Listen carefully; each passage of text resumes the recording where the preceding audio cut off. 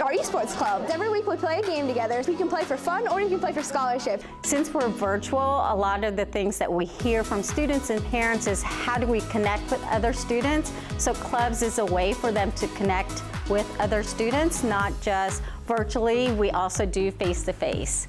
I loved meeting my friends. I was able to build camaraderie, which I really like, and it helps us build more in our friendship, which also allows us to do better in our games. And that was just like such a cool experience. We connect instantly. We're like back to like our normal like laughing and joking. It was really cool.